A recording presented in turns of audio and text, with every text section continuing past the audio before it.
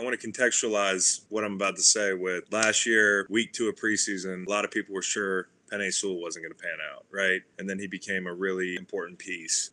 I wasn't a big fan of what I saw from Evan Neal. Grain of salt, but I thought Evan Neal was top heavy. I was worried after watching him about his ability to anchor a bull without leaning forward and getting pulled by. Generally, guys who are top heavy and who lean, that's a tough habit to kick. He could kick the habit. He could kick it next week.